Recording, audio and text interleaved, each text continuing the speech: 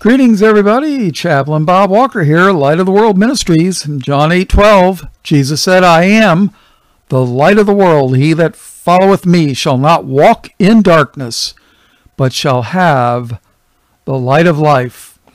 This is going to be a continuation of the symbolism in the Bible, horns.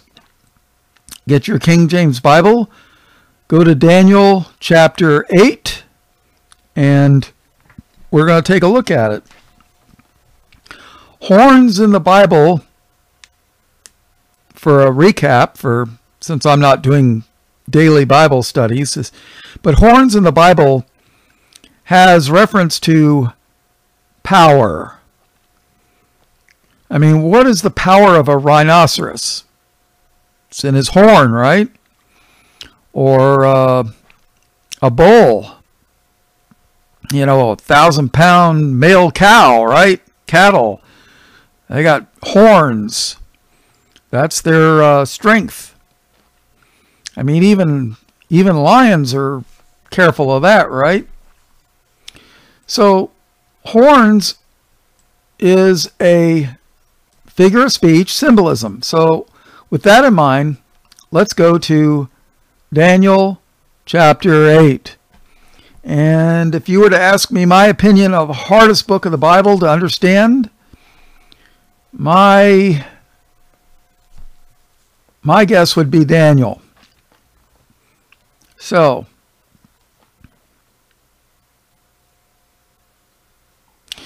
verse 1. In the third year of the reign of the king Belshazzar, okay, Bel is the name of a satanic god. So King Nebuchadnezzar, his father, the ruler of Babylon, gave his son a name that honors his god. And I find it interesting that King Nebuchadnezzar wrote the 4th chapter of Daniel under the inspiration of the Holy Spirit. So I guess he became a believer. And let's face it, God raises kings up and God brings them down. He brings them up and he brings them down. A lot of people don't realize that. When people have a wicked ruler, it's because the heart of the people generally, as a rule, is wicked. God will send you the rulers that we deserve. Read the book of Judges.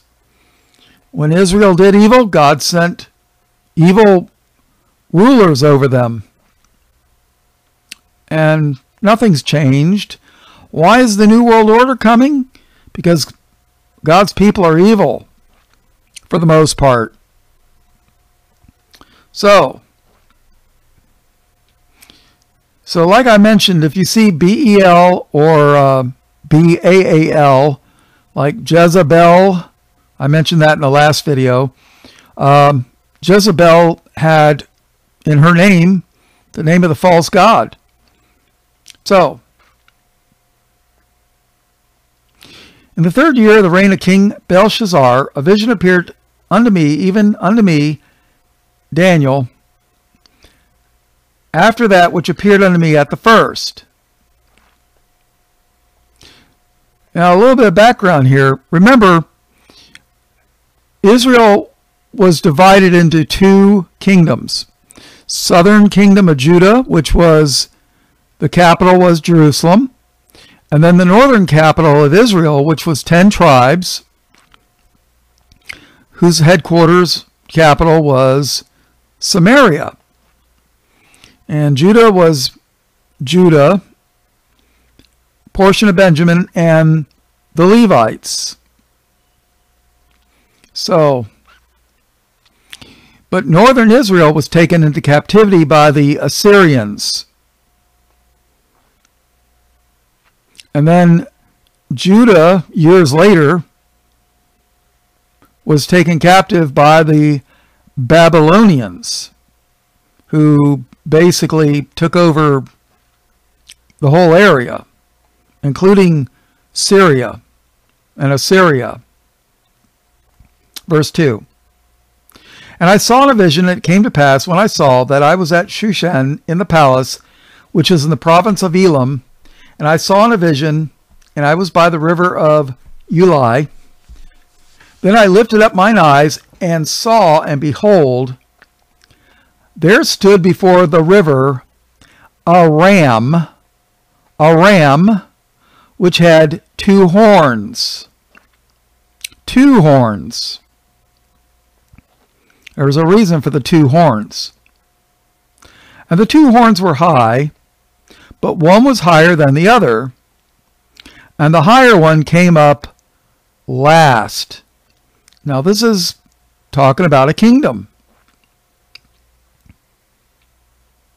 And I saw the ram pushing westward and northward and southward, so that no beast might stand before him. Neither was there any that could deliver out of his hand, but he did according to his will and became great. Verse 5. And as I was considering, behold, an he-goat,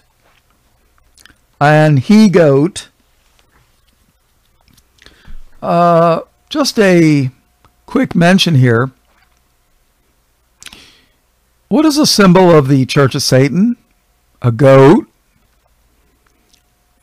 Didn't the Rolling Stones that did their album For His Satanic Majesty's Request, didn't they have a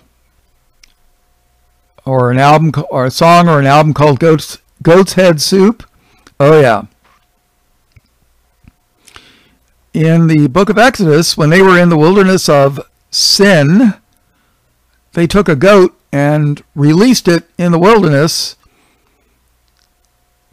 as a symbol of taking away Israel's sin. I don't know, if you've never read the book of Exodus, you would never know this, but, you know, it's symbolic, right? But a goat is the symbol of Satanism. Is that a coincidence or an accident? I don't know. But it's something to consider. All right, and as I was considering, behold, an he-goat came from the west on the face of the whole earth, and touched not the ground. And the goat had a notable horn between his eyes. And he came to the ram that had two horns, which I had seen standing before the river, and ran unto him in the fury of his power. And I saw him come close unto the ram, and he was moved with choler against him. I hope I'm pronouncing that right. Choler? All right, Webster's 1828 dictionary. And by the way, Webster was a language scholar, a linguist, and he was a believer, a Bible believer. And when you look up words that are in the Bible, he'll actually give you the biblical reference of where that word is located in the Bible. Choler means anger or wrath. So let's go back to read that again.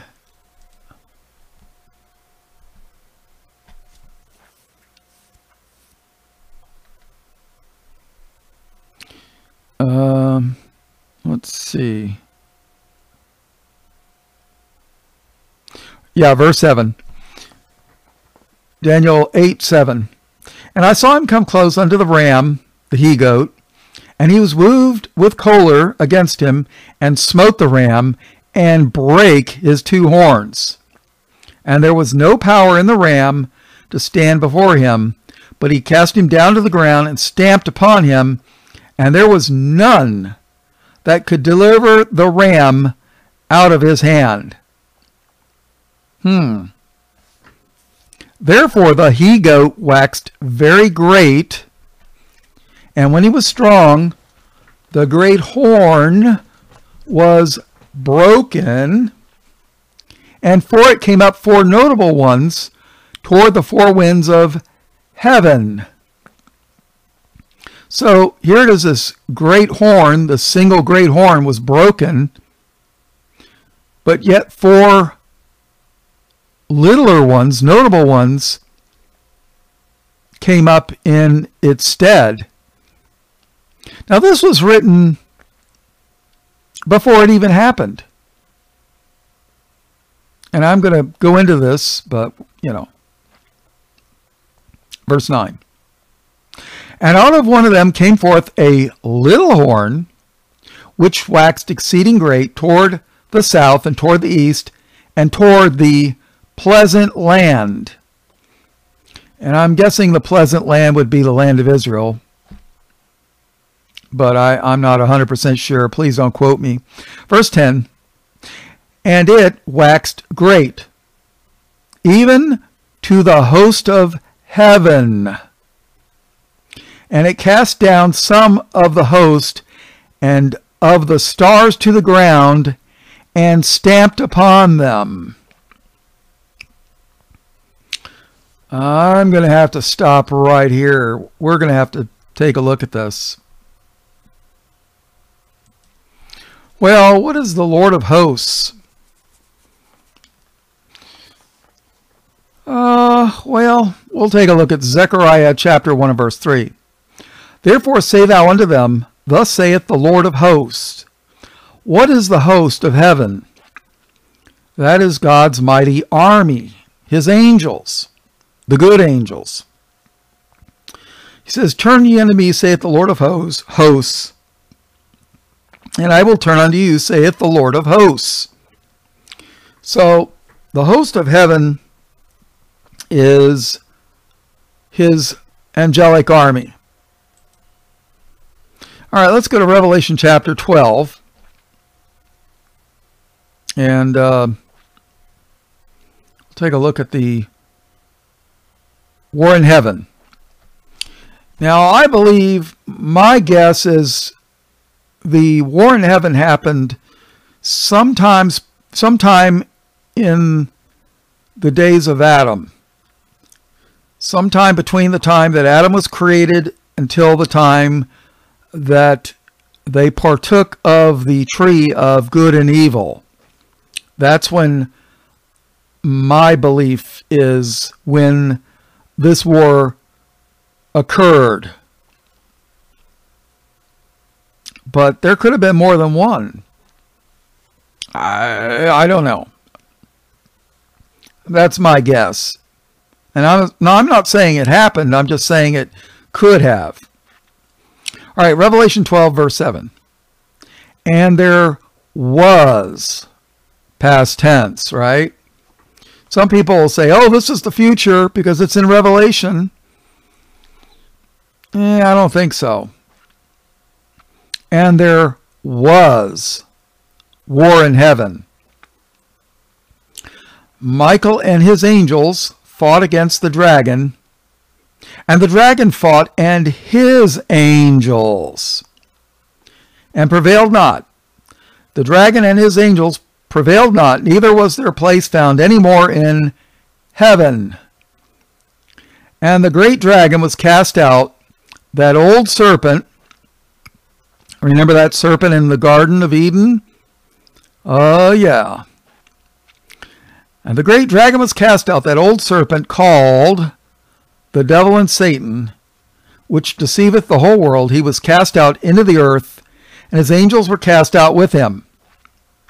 So God has a host army, and the devil and Satan has a host army.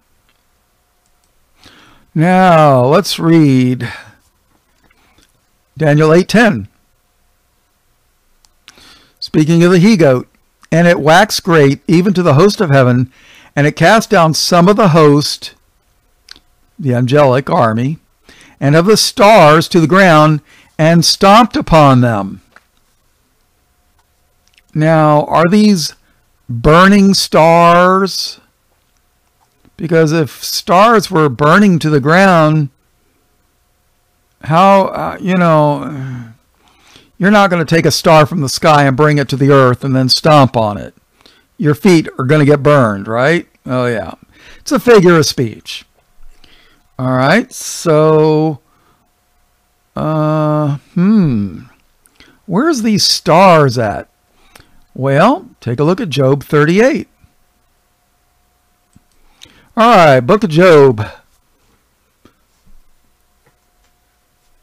Chapter 38.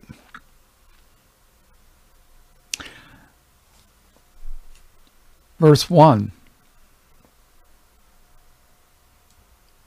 Then the Lord answered Job out of the whirlwind and said, Who is this that darkeneth counsel by words without knowledge? In modern English, that would be, who's this one talking without, doesn't know what they're talking about? You're speaking, but you don't know what you're talking about.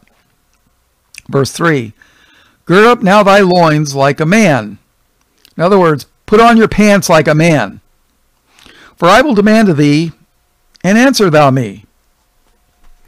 In other words, I'm going to ask you a question, and I want you to give me an answer. Verse 4. Where wast thou when I laid the foundations of the earth? Yeah, when I created heaven and earth, where were you? You weren't even born yet, buddy boy. Declare if thou hast understanding. Who hath laid the measures thereof, if thou knowest? Or who hath stretched the line upon it? Now these are construction type terms. Measuring and stretching a line. When you're building a wall, you take a piece of string and you stretch it tight, and then you use that string as a guide to make the wall so that it's as straight as possible. You don't want a crooked wall, right? Verse 6. Whereupon are the foundations thereof fastened? Where's the foundation of the earth? Is it nailed to a board? No. Or who hath laid the cornerstone thereof? Well, Christ is the cornerstone, spiritually speaking. But if you're building a house, if you lay the cornerstone wrong, the house is not going to be square. It's going to be off. So the cornerstone being laid was very, very important. It was either the house being built right or the house being built wrong. And Christ is the cornerstone of our faith. The stone which the builders rejected, the same has become the head of the cornerstone. That's a whole study in and of itself. And I've covered some of that stuff. So God's asking Job, where were you when I created the earth? Verse 7. When the morning stars sang together. Morning stars? Take a look at Isaiah 14. When the morning stars sang together, and all the sons of God shouted for joy. It's talking about the foundation of the earth. But the morning stars singing together and all the sons of God shouted for joy. Now, in the 6 days of creation, on what day were the angels created? Bible doesn't say. When was Adam created? On the 6th day. The earth was created. Adam was created after. So at the foundation of the earth, when the earth was first created, Adam was not around to shout for joy. But the morning stars, the sons of God, were around to shout for joy. Now, since the Bible doesn't tell you when God created the angels, but when you read the morning stars and the sons of God, these can't be Adam or his descendants. They can't be, because the earth came before Adam did. Adam can't be shouting for joy before he was created. Can he? Oh, that only works if you're in a Baptist church. Oh, and for those of you who think I'm picking on the Baptists, well, I got an earned master's degree from a Baptist college, Bible college. I call it cemetery. I mean Bible cemetery. I mean Bible seminary. Maybe I was right the first time, cemetery. But you ask almost all of them, who are the sons of God in Genesis 6 when they went into the women and had giants for children? And they'll tell you, oh, well, those were the godly men of Seth. And the daughters of men, well, those are the daughters of Cain. So godly men marry ungodly women and they have giants for children? Really? Huh. Yeah. That's the kind of garbage that you'll learn in a Baptist church. Really. Now, the sons of God were angels. After all, who was their father? Christians do not become sons of God until we are adopted into the family by the Holy Spirit. We do not become sons of God until salvation occurs. Besides, the morning stars and the sons of God shout for joy at the foundation or the creation of the earth. Adam didn't exist until 6 days later. So, bingo. The giants of old were from fallen angels mating with women. Now, I got an entire playlist on that for as long as it stays up on you-know-who tube. Yeah. But I also have a channel on Odyssey now. I've given up on Gab. I've given up on World Truth. BitChute was okay for a while, but they started muting the audio on my videos. They wouldn't play. And then I found out that BitChute joined the United Nations Initiative for Tech Companies Against Terrorism. Whatever that means. But they joined the United Nations to do censorship of those that they consider terrorism and hate. Yeah. So I'm on Tube, I'm on Odyssey, and that's about it.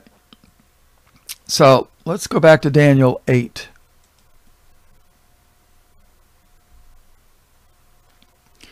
Verse 10. And it, the he-goat, and it waxed great, even to the host of heaven, and it cast down some of the host, and of the stars to the ground, and stamped upon them. Figures of speech. Now, I don't know how this he-goat, which we're going to find out who this he-goat is soon, how he cast down some of the host of heaven, the angels, and of the stars to the ground, the angels, and stamped upon them. You know, I'm not exactly sure how that occurred.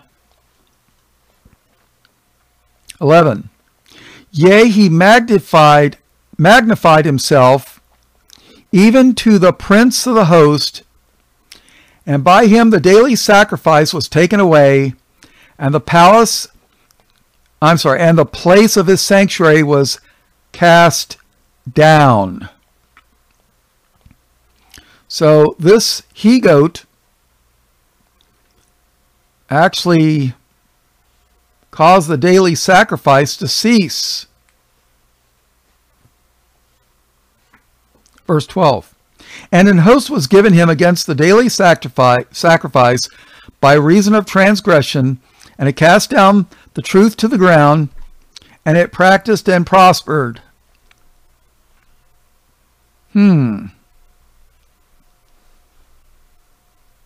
So the sacrifice was stopped, and it cast down truth to the ground, and it practiced and prospered. Evil practiced and prospered. Verse 13.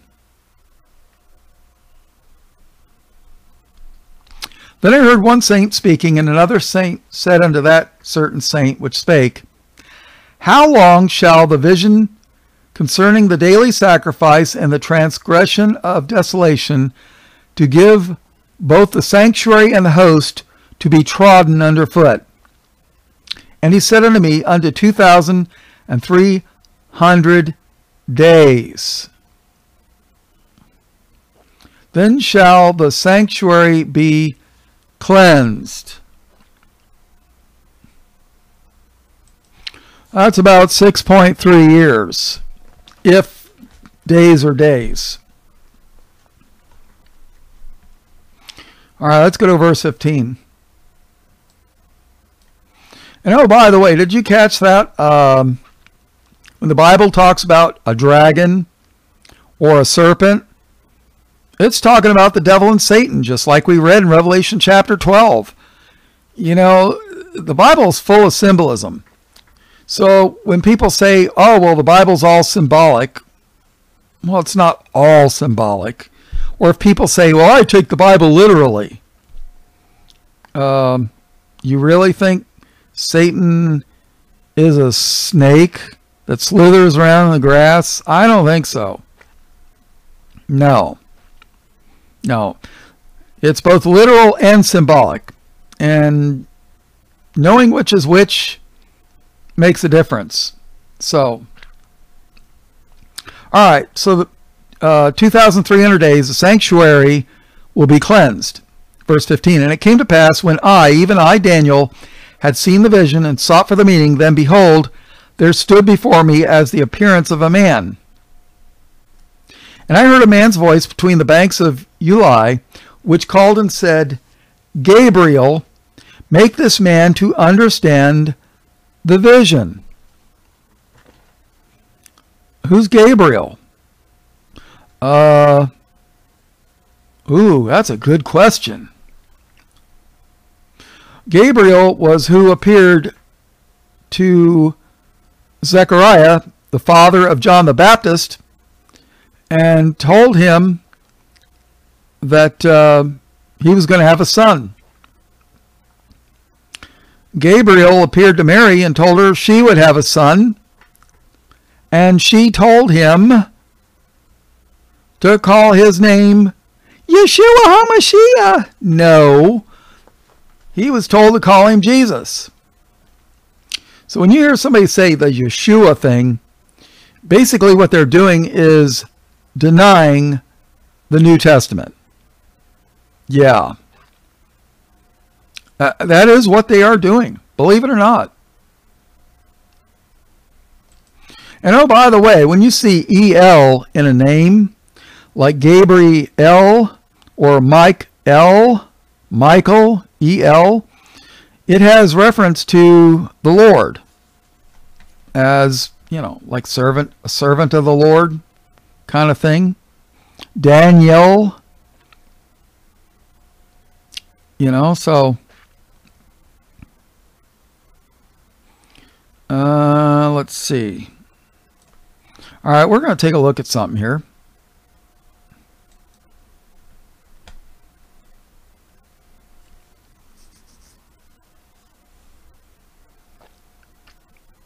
All right, in Luke chapter 1,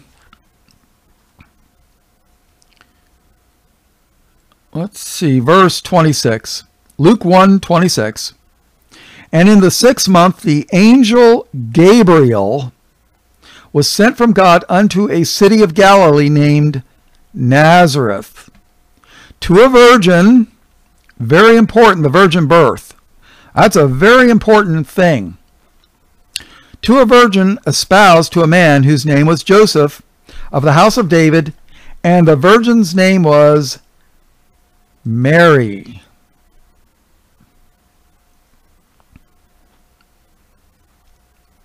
And the angel came in unto her and said, Hail, thou that art highly favored, the Lord is with thee.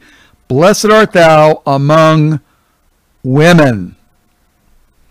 Here it is, an angel went to Mary, Gabriel. And when she saw him, she was troubled at his saying, and cast in her mind what manner of salutation this should be. She's thinking, what in the world is going on? Or what in heaven is going on, right?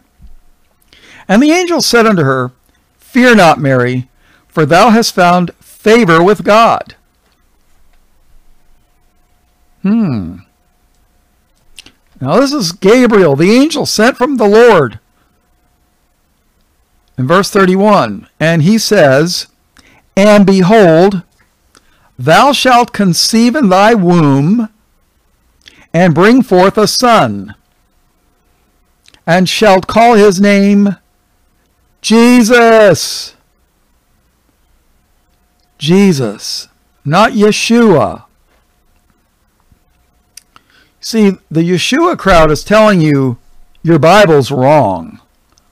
They're right, but your Bible's wrong.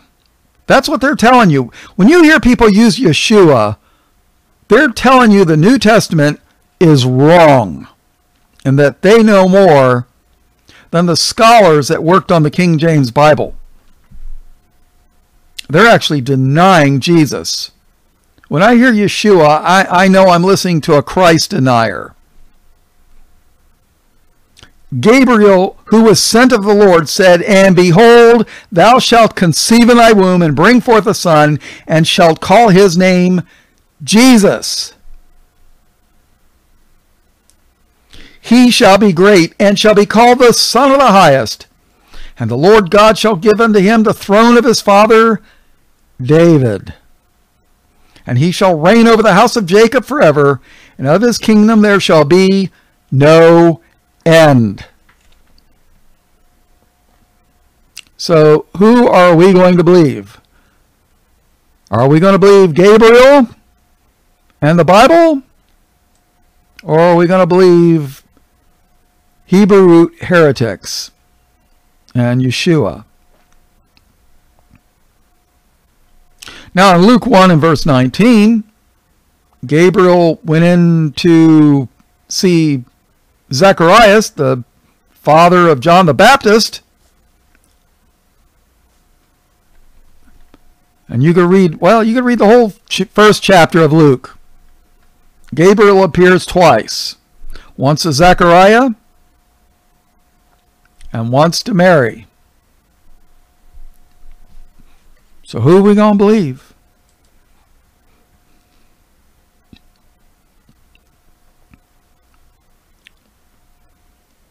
Daniel 8:16.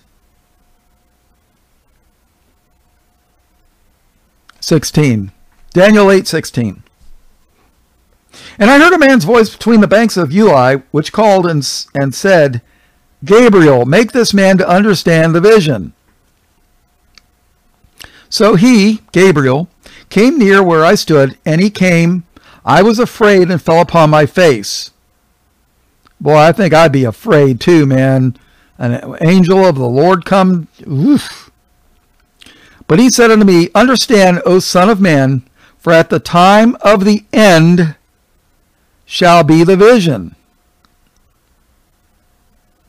Now as he was speaking with me, I was in a deep sleep on my face toward the ground, but he touched me and set me upright. And he said, Behold, I will make thee know what shall be in the last end of the indignation. What is indignation? Indignation is extreme hatred. For at the time appointed the end shall be. The ram, which thou sawest having two horns, are the kings of Media and Persia. Ah, the ram with the two horns are the kings of Media and Persia. They were allies. Probably similar people. What is Persia today? Where is Persia today? Well, today Persia calls themselves Iran. Iranians. Yeah. In New Testament times, Persia was called Parthia. Do you know that the Parthians were mentioned in the book of Acts? Because they came to Jerusalem to hear the gospel. Oh, yeah. You could read about Parthia. Parthia, I believe it's how it's spelled. Parthia. Parthia existed during the time of the Roman Empire. Rome and Parthia were rivals and enemies. Rome tried to conquer Parthia, and they got their butts whipped a few times. You know, they won a few battles, but they did not win the war. Yeah. And honestly, I believe Parthia had some Israelites in it. But, you know, it's interesting. Look up Parthia. Pause this study right now and look up Parthia. And you can read all about Rome. You can read all about Roman history, but Parthia is like hardly even exists. I didn't even learn about Parthia until like a year or two or three ago. Here it is. I went to college for 2 years. I mean a state college, not the Bible college. Took world history and American history. I never even learned Parthia. What is a Parthia? I used to read the book of Acts about the Parthians being there on the day of Pentecost. And do you even know that the word Pentecost is Greek? Yeah, it's not a Hebrew word. So, why is Media and Persia important? The ram with the two horns. They were the ones that conquered Babylon at the end of 70 years. Remember I told you that Judah was taken into captivity for 70 years into Babylon? Well, at the end of the 70 years, when King Nebuchadnezzar's son, Belshazzar, was drinking wine out of the cups of the God's temple and mocking the Lord, he sent the Medes and the Persians. And then they conquered Babylon.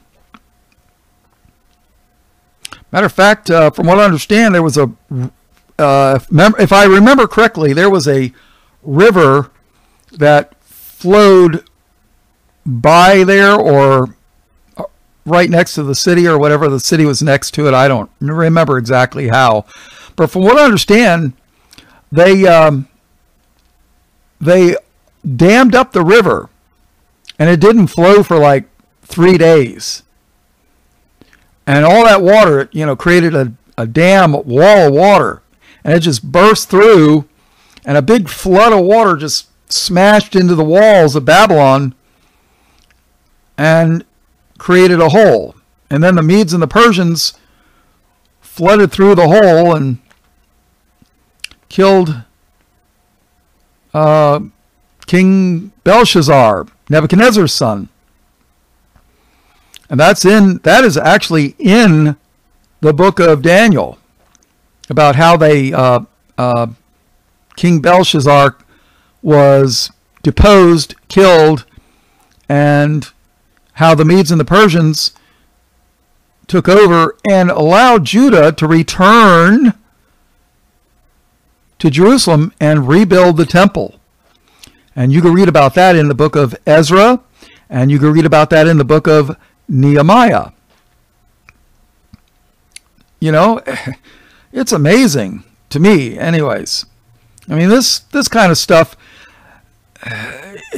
just reading the Bible by in and of itself is good, but knowing the history behind it is, I think, even better. So, but yeah, the Persians, they treated Judah quite well, and they gave them everything they needed for the rebuild, and they gave them food, and they gave them animals and livestock to do the sacrifices, allowed them to take all the gold and vessels, the golden vessels and what have you, the furniture of the temple, and take it back and rebuild Jerusalem and the temple.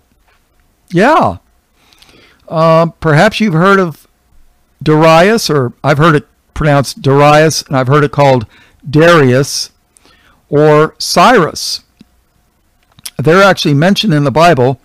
Of course, I was reading some history books, and they're saying, oh, they didn't exist in history. They only exist in the Bible. You know, but you got to realize the Antichrist, plural, control the publishing houses now. They've totally rewritten history. That's why you don't know anything about Parthia. Parthia doesn't exist. Matter of fact, I think Parthia was a large number of Israelites. I really do, but I can't prove it. All right, so let's go to Daniel 8 and verse 21. You know, the thing is, when God's people are wicked, God will send wicked rulers over them. All right, so let's go to Daniel 8 and verse 21. And the rough goat, the he-goat, that we read about earlier, remember, with the one horn? And the rough goat is the king of Grecia, Greece. And the great horn that is between his eyes is the first king. Greece. Did you ever see the movie, what is it, the 300? The Battle of Thermopylae, where the Spartan soldiers held off the Persian army? Well, Persia did some serious damage to Greece. Didn't totally conquer it, but the Athenians, where Paul went, by the way, to preach the gospel, the Athenians had a navy, and their ships were very maneuverable, and they had I think it was called a trireme. I'm not sure I'm pronouncing that right, but it had a battering ram below the water surface, and they would row the ship into the enemy ships in the middle and poke a hole in it. And you know, when you got a hole in your ship, you know, the whole ship sinks. Yeah. So the Athenians were a naval power. But you got to realize, during this time period, Greece was not a unified country. They spoke a common language, but they were like city-states, and they didn't always cooperate with each other. But the Athenians had the Persian navy, which was huge compared to the Athenians. Huge. And they had them bottled up in this tight little area, and they were able to defeat the Persian navy. Now, the Athenians, they didn't so much have an army, but a navy. They were pretty good. Sparta, the Spartans, perhaps you've heard of how, you know, if you've ever heard, oh, he lives a Spartan lifestyle, means they didn't live with very much, just what was absolutely necessary. They were trained up to be warriors from their youth. And they held off the Persian army for like 3 days in this narrow pass. So even though the Persian army was huge, they could not use that for their advantage until, of course, they found a way to attack them from the front and the rear. And then that was the end. That was the end. But it gave the rest of Greece 3 days to get prepared. So it's, right out of history, right in the Bible. There you go. So in verse 21, so Persia attacked Greece and conquered parts of it. But in verse 21, and the rough goat is the king of Grecia, and the great horn that is between his eyes is the first king. I believe there was a King Philip of Macedonia. And if you listen to the Jesuits, they'll tell you that Macedonia and Greece are different. But when you look at them, you can't tell the difference. And they both speak the Greek language. And as far as I'm concerned, Macedonia is Greek. And here in the Bible, it tells you King of Grecia. Well, Philip had a son called Alexander. History calls him Alexander the Great. Was it because of his character? I don't think so, but rather because of his conquests. I believe the Lord's hand was upon him to carry out his will. And the rough goat is the king of Grecia, and the great horn that is between his eyes is the first king. That was Alexander. When you look at the map, he conquered Egypt, Israel, Syria, Babylon, Greece, part of Afghanistan, Pakistan, and a sliver of India. He basically conquered the entire known world at the time. He was one of the greatest empires that ever existed. Think about it.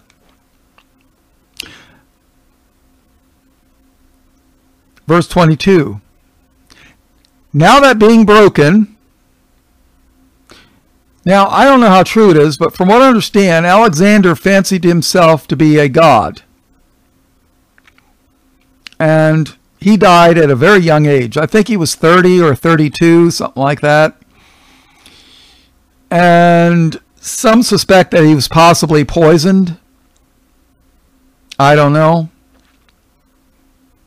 I mean, here it is. His men marched around for, I forget how long, but, can you imagine conquering for 3 or so years? You conquer the whole area, the whole known world. You want to go back and see your family. You left your wife. She was pregnant. Now you got a kid that's probably 2-3 years old. You've never even seen him. Well, his men were getting tired of conquering the whole world.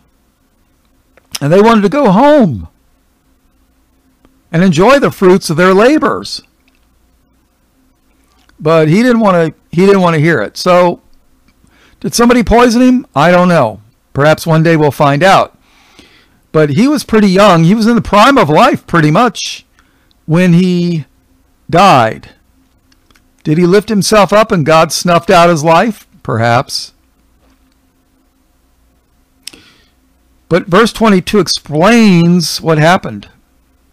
Now that being broken, the great horn, whereas 4 stood up for it. So out of the one horn came 4 horns. 4 kingdoms shall stand up out of a nation, but not in his power. Well, guess what happened? When Alexander died, his 4 top generals, said, hey, look, guys, are we going to fight each other to see who runs the kingdom, or are we going to divide it up? And that's what happened. They divided up the territory between the 4 of them. Now remember, Egypt was conquered by Alexander. Have you ever heard of Alexandria, Egypt? Alexandria, Egypt supposedly had the greatest library in the world. And of course, the Romans burned it when they conquered. Around the time all this was happening was about 300 years before Christ. That's the time period when all this kind of stuff is going on.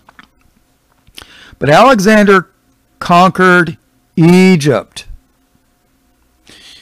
Egypt was very important in the Middle East because of the Nile River, fresh water, and Egyptian cotton is very, very famous and very expensive. It's very good quality. So is Egyptian wheat. Egypt was always the breadbasket of the Middle East. That's why Alexander wanted it. That's why Rome conquered Egypt. Oh, yeah. Egypt was very important. But Alexandria, Egypt that city was named in the honor of Alexander. And one of the generals became king and ruler of Egypt. Have you ever heard of Cleopatra? Her beauty was legendary. She was the offspring of the Greek ruler, one of the Greek generals who took over Egypt. Let me look that up. All right, according to Wikipedia, Ptolemy, Ptolemy, was a Macedonian, a Greek, who was one of Alexander's most trusted generals and confidants, won control of Egypt from his rivals, and declared himself Pharaoh. He ruled Egypt from 305 BC or 304 BC to his death. And that dynasty ruled Egypt until the death of Cleopatra.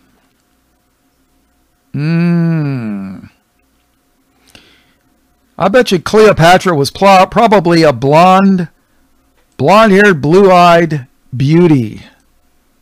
Yeah. And they want you to think that she was an Egyptian. Did they teach you this in world history in college? No. No. All right, so 4 kingdoms shall stand up out of the nation, but not in his power. Now, one of the things should mention is Alexander's generals. There were 4 of them with the 4 areas. You know, they fought wars against each other. I don't remember what exactly happened, but I know that one general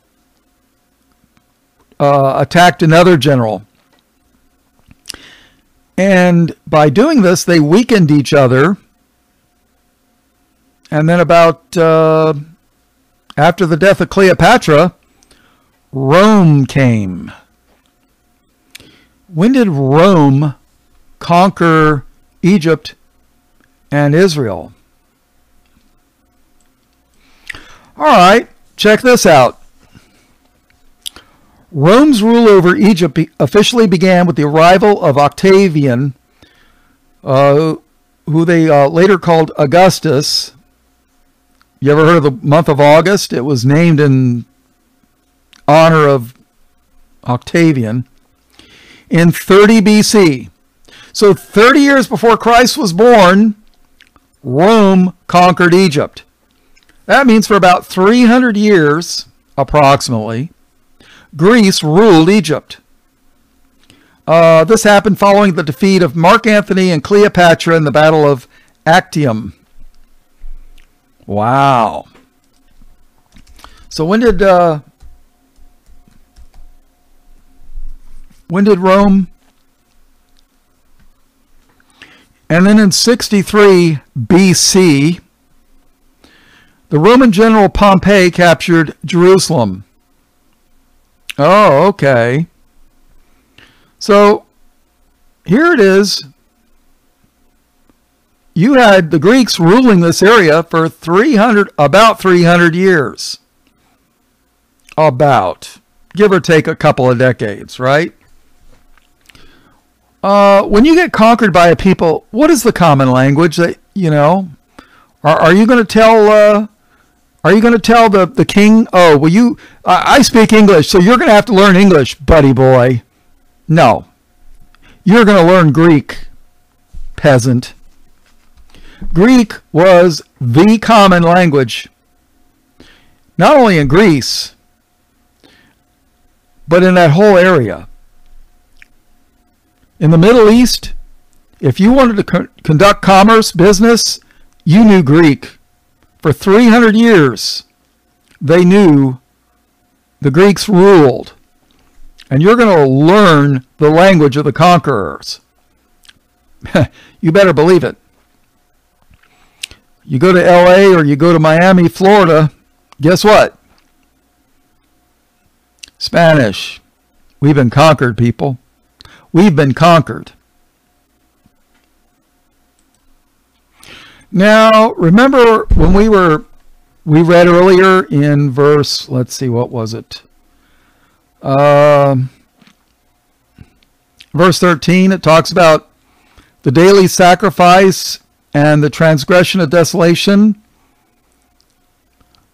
Now remember, Persia allowed Judah to return and build the temple and do animal sacrifices. But when the Greeks came, they stopped the daily sacrifice. They stopped it. And if you read the book of Maccabees, which is part of the Apocrypha, or if you read about Josephus, Judah revolted against the Greeks and what have you. You could read about it. There's a lot of differing opinions. That's why I don't want to get too much into it. But the Greeks desecrated the temple. Yeah. So let's. All right. So verse 23 of Daniel chapter 8.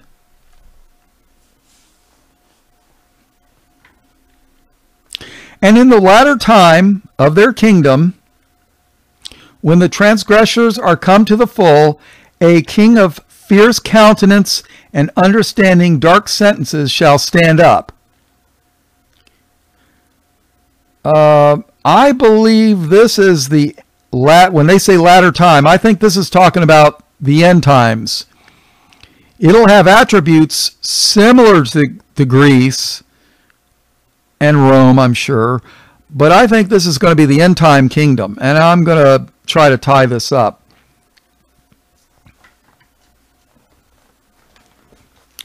And his power shall be mighty, but not by his own power.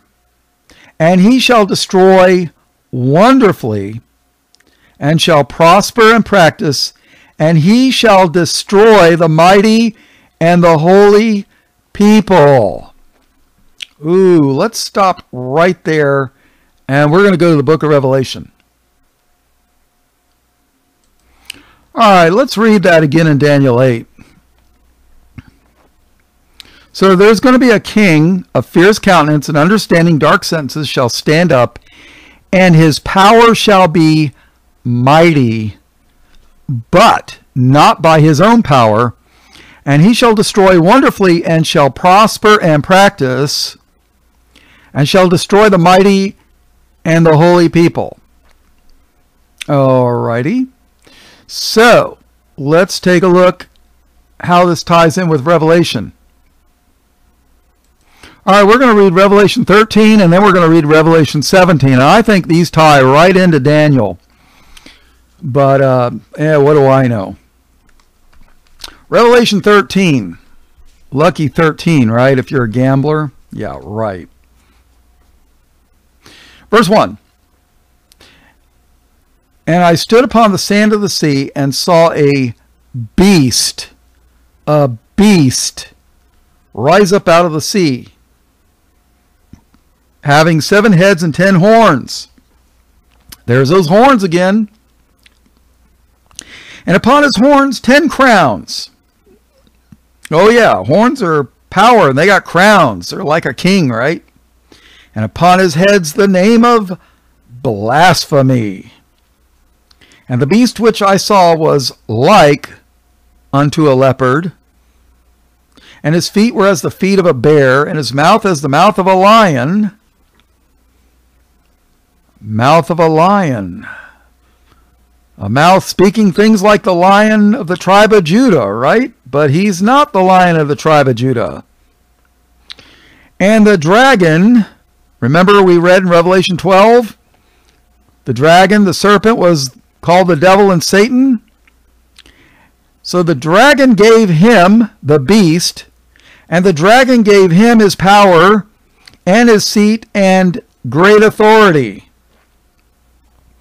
See, this beast, like in Daniel 24, and it says, and his power shall be mighty, but not by his own power. His power is going to come from, the beast's power is going to come from the dragon, which is the Satan and devil. Verse Revelation 13:2. And the dragon gave him his power and his seat and great authority. And I saw one of his heads as it were wounded to death, and his deadly wound was healed, and all the world wondered after the beast. And they worshipped the dragon, which gave power unto the beast, and they worshipped the beast, saying, who is like unto the beast? Who is able to make war with him? Well, if you're just a mere human, it ain't gonna be you, buddy boy, girly girl. And there was given unto him a mouth speaking great things and blasphemies, and power was given unto him to continue 42 months. That's about 3.5 years, people. This is going to be during the Great Tribulation. This is going to be hell on earth. And he opened his mouth in blasphemy against God. But all the people over in the Middle East, oh, he's going to be their Messiah. And he opens his mouth in blasphemy against God, to blaspheme his name and his tabernacle, and them that dwell in heaven. And it was given unto him to make war, W-A-R, war with the saints, and to overcome them, and power was given him over all kindreds and tongues and nations. Let's read Daniel 8:24 again. And his power shall be mighty. The beast, right? But not by his own power. And he shall destroy wonderfully, and shall prosper in practice, and shall destroy the mighty and the holy people.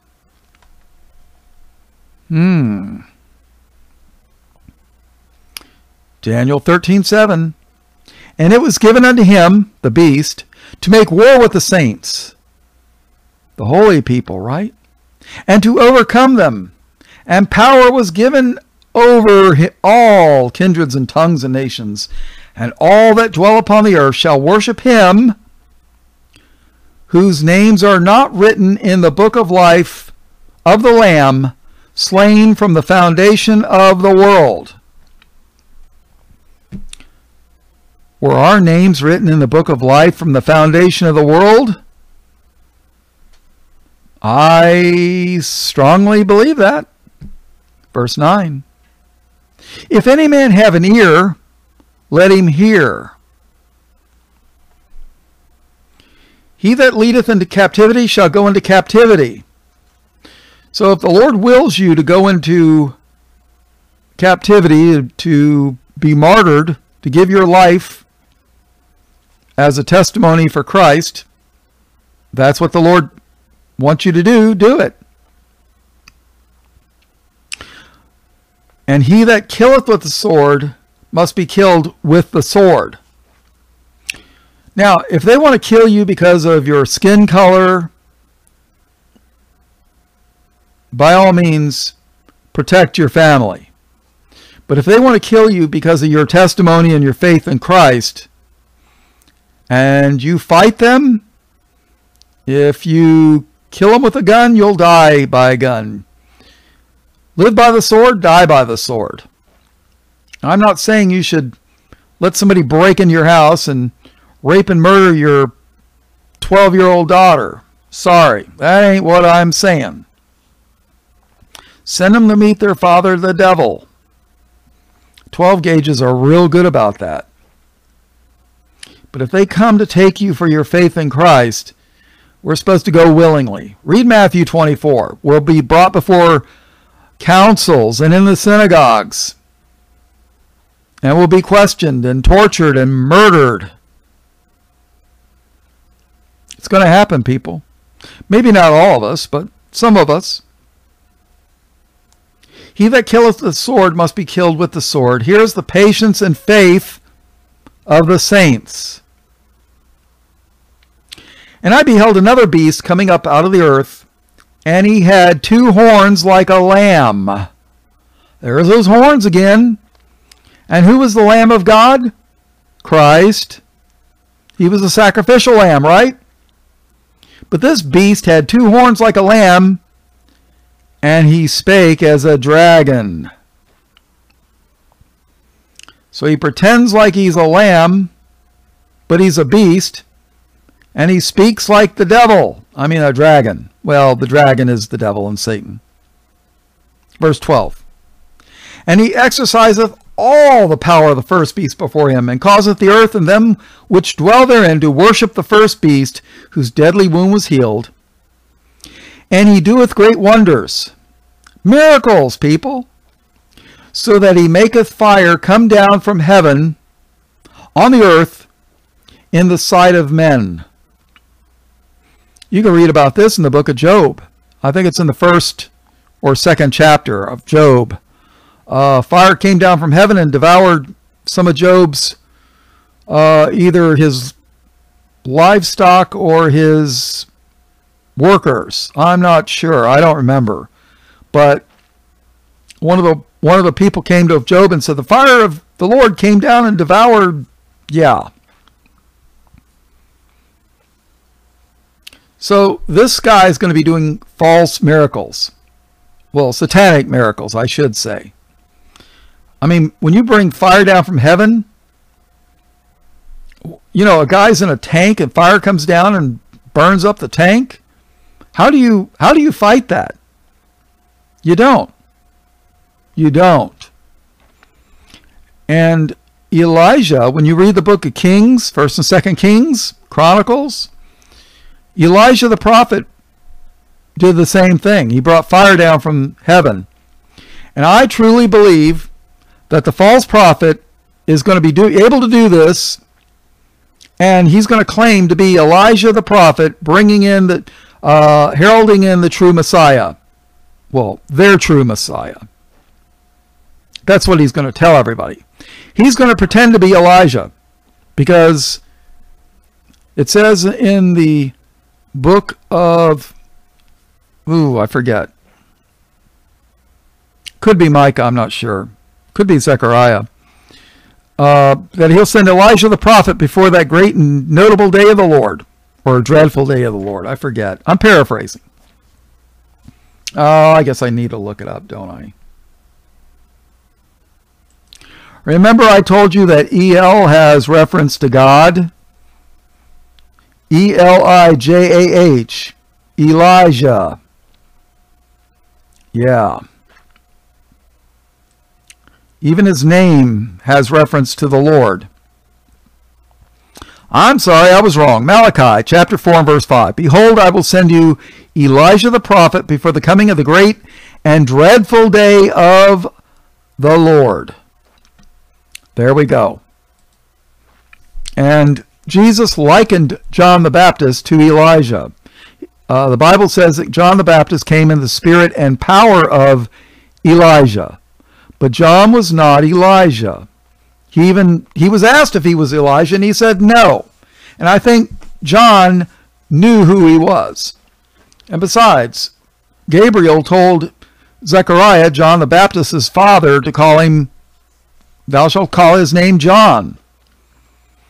You know, the only way you can get John to be Elijah is if you believe in reincarnation. And by the way, Elijah never died. He was taken up into heaven. Elijah is going to be one of the two witnesses that confronts the beast. And I've done a study on all this. I did an hour, 40-minute study on the life of Elijah. It's well worth your time. Believe me, it is. Verse 13, Revelation 13:13, and he doeth great wonders, so that he maketh fire come down from heaven on the earth in the sight of men, the false prophet. 14, and deceiveth them that dwell on the earth by the means of those satanic miracles, by means of those miracles, which he had power to do in the sight of the beast, saying to them that dwell on the earth that they should make an image to the beast, which had the wound by a sword, and did live. There we go. Satanic miracles, people. And he had power to give life unto the image of the beast, that the image of the beast should both speak and cause that as many as would not worship the image of the beast should be killed. Here's where the wilderness experience comes in, people. You're either going to worship the image of the beast, take the mark, or you'll be martyred, or you'll go into the wilderness to flee from the image of the beast. Flee from the beast. That's why it's good to know first aid skills. That's why it's good to know what to eat in the wilderness. That's why it's good to know how to build a fire. And, you know, these things are going to come in handy for some of us, maybe. I don't know. The remnant. You know, when all the rabbis proclaim that this guy's the Messiah, and everybody on TBN, like Benny Hinn probably, and the rest of that crew, almost everybody's going to believe it. Billy Graham's son, what's his name? Franklin. Oh, the Messiah has come. Worship him.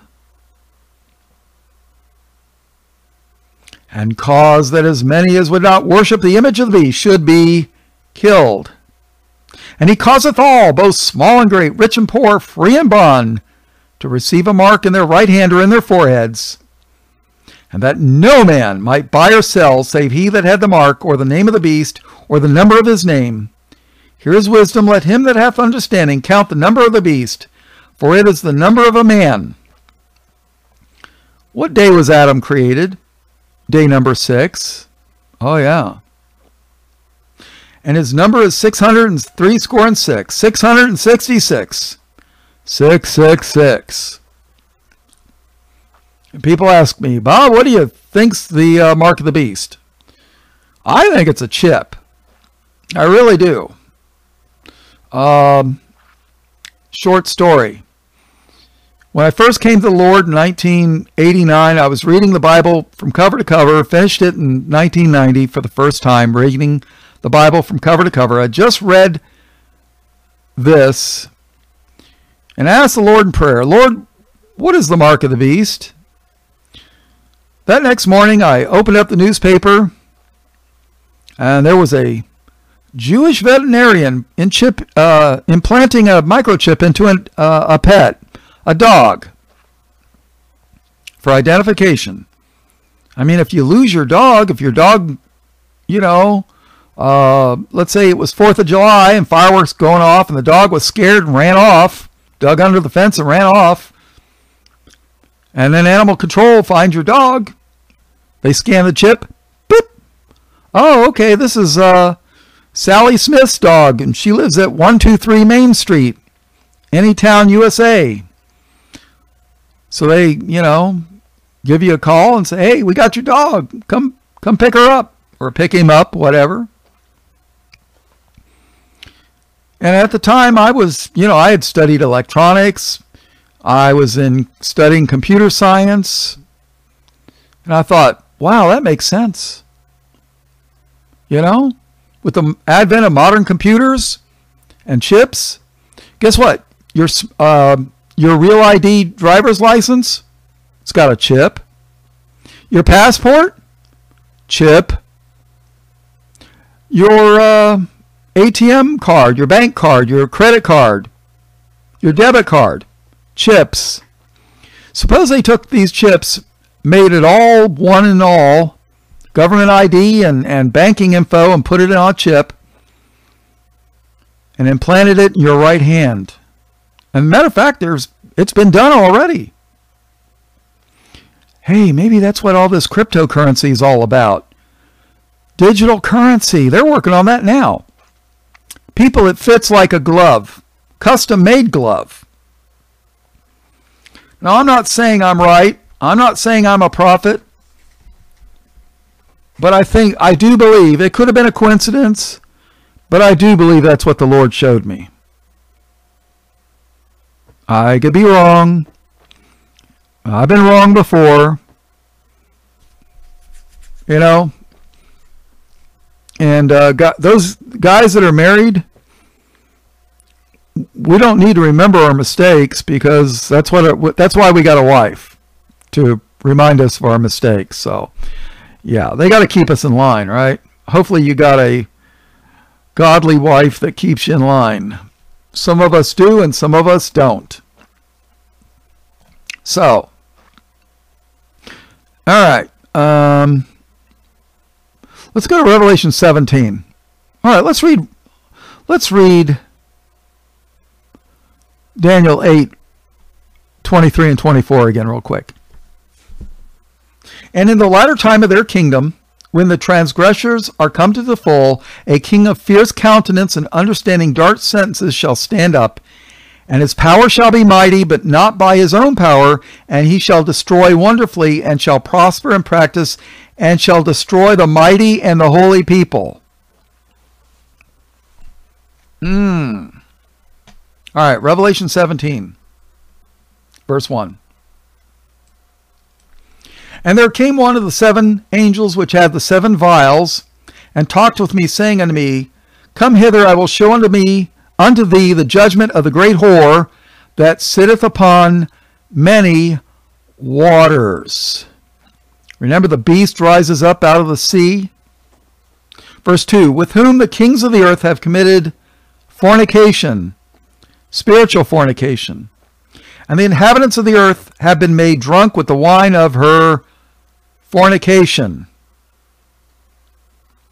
So he carried me away in the spirit into the wilderness, and I saw a woman sit upon a scarlet-colored beast, full of names of blasphemy, having 7 heads and 10 horns.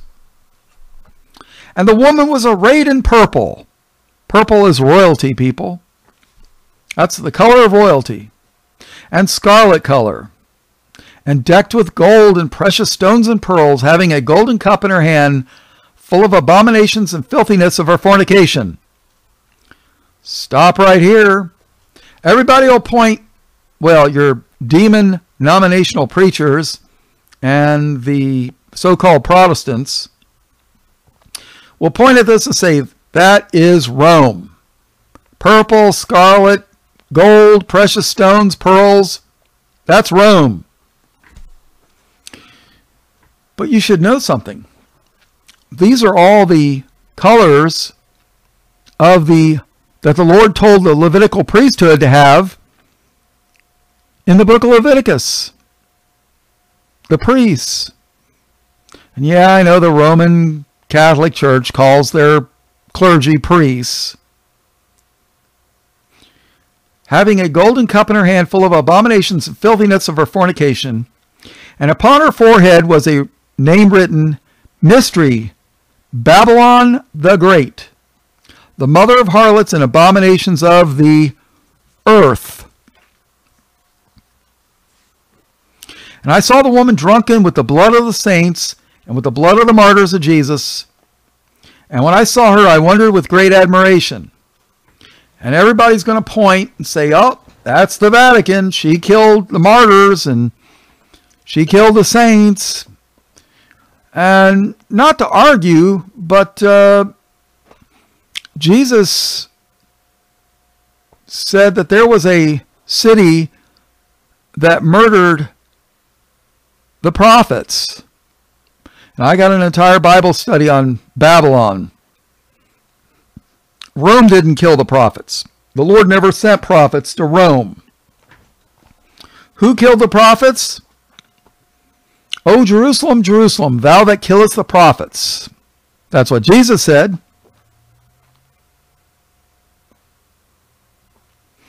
And I saw the woman drunken with the blood of the saints, with the blood of the martyrs of Jesus. The blood of the martyrs of Jesus. Wait a minute. My Bible says that Pilate wanted to release Jesus. It wasn't Rome that was killing the saints in the book of Acts.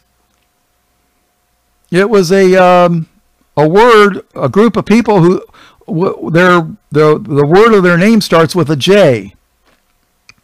Yeah, and it rhymes with the word news, like a newspaper. Yeah. It wasn't Rome. Rome didn't kill Jesus and the apostles. No. And I saw the woman drunken with the blood of the saints, with the blood of the martyrs of Jesus. And when I saw her, I wondered with great admiration.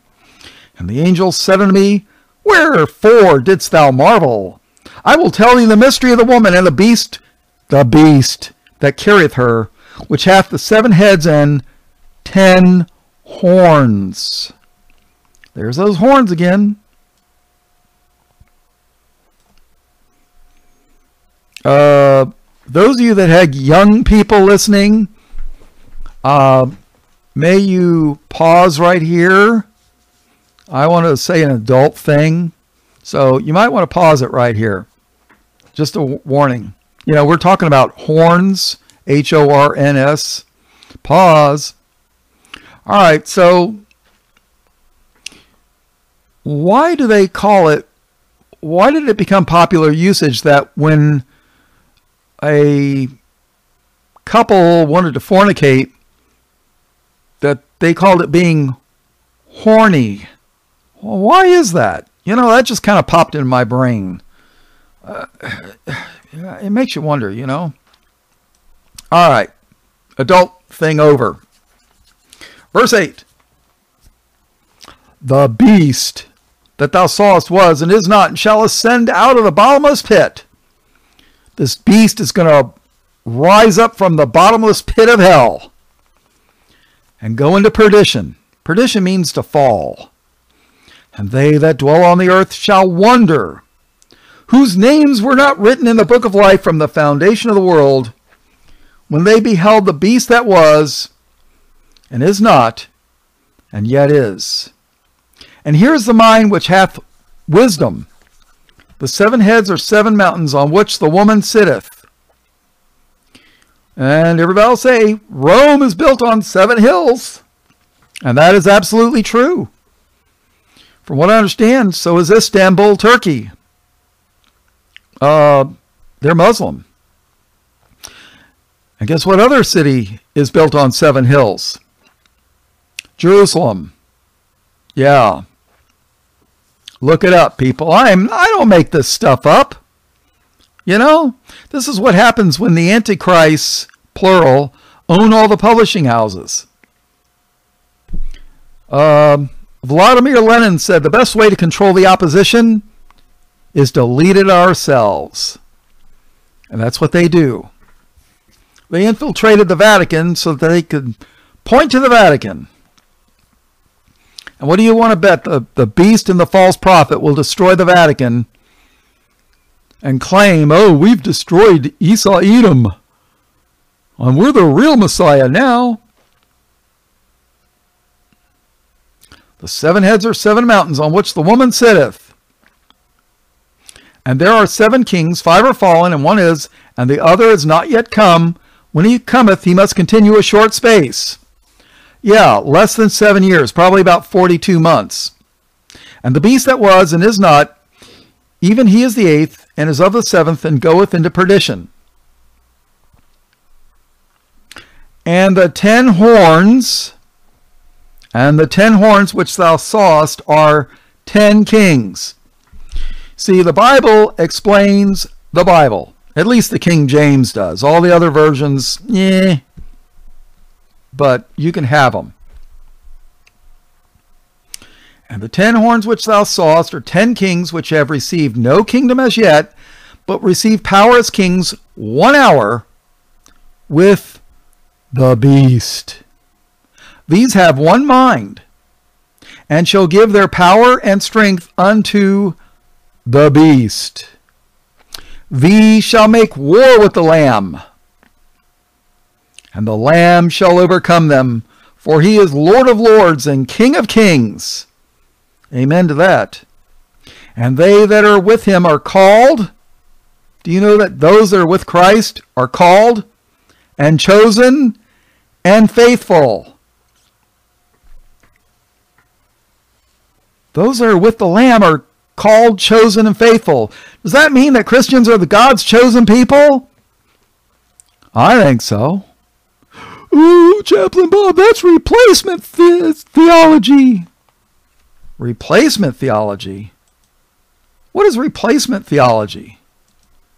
Well, you're replacing the church. You're replacing Israel with the church. How about you read Galatians 3:29? Israel is the church. And if ye be Christ, then are ye Abraham's seed and heirs according to the promise. Are Abraham's seed, not become, not spiritual seed, are. The church is Israel. They don't become Israel. These shall make war with the Lamb, and the Lamb shall overcome them, for he is Lord of lords and King of kings, and they that are with him are called, and chosen, and faithful. And he saith unto me, the waters which thou sawest, where the horse sitteth. Remember the beast that rose up out of the sea?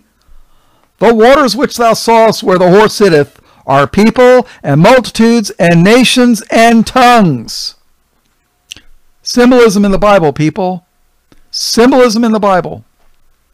And the 10 horns which thou sawest upon the beast, these shall hate the whore, and shall make her desolate and naked, and shall eat her flesh, and burn her with fire.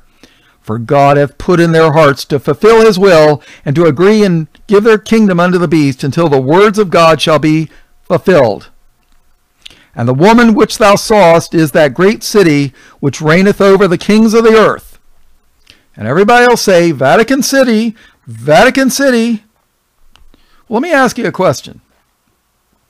When the Antichrist comes and sits in the temple, is that temple going to be in Rome, Vatican City? No. Where is it going to be? It's going to be in Jerusalem, people. The great city. All right, let's go back to Daniel 8. Let's read verse 23 on, and we'll close out this chapter. And in the latter time of their kingdom, when the transgressors are come to the full, a king of fierce countenance and understanding dark sentences shall stand up, and his power shall be mighty, but not by his own power. And he shall destroy wonderfully, and shall prosper and practice, and shall destroy the mighty and the holy people. And through his policy also he shall cause craft to prosper in his hand. Craft. What kind of craft? Witchcraft. And he shall magnify himself in his heart, and by peace shall destroy many. He shall also stand up against the Prince of Princes. Who's the Prince of Princes? Who's the King of Kings and Lord of Lords? Take a guess. But he, the beast, but he shall be broken without hand. And the vision of the evening and the morning, which was told, is true. Therefore, shut thou up the vision, for it shall be for many days. So Gabriel's saying the vision, this vision's going to be, is true.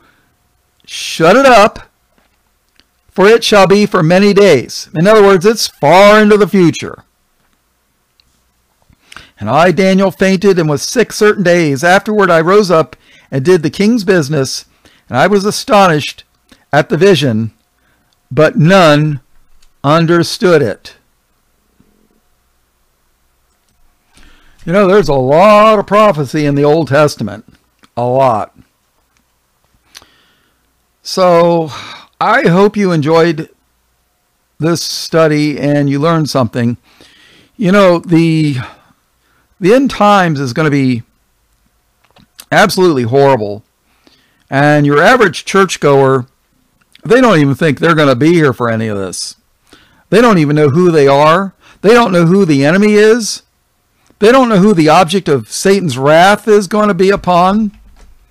I mean, they are all messed up, and they think people like me are heretics because we don't worship the Antichrist, plural. And if you don't know what the Bible definition of an Antichrist is, well, that's real simple.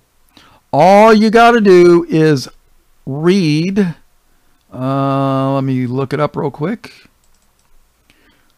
1 John chapter 2. Not the Gospel of John, the book of John. 1 John chapter 2. That's all you got to do. Read 1 John chapter 2. And there is a group of religious people that deny that Jesus is the Christ. Yeah. And then you will know who the Antichrists are. So, all right, well, all blessings, praise, glory, and honor in Jesus' precious name. Amen.